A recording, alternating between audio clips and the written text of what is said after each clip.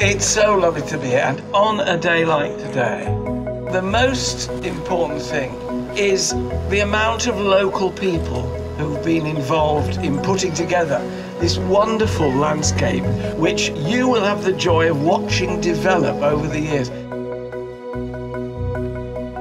I'm the director of what used to be called the American Museum in Britain, and as of today is called the American Museum and Gardens.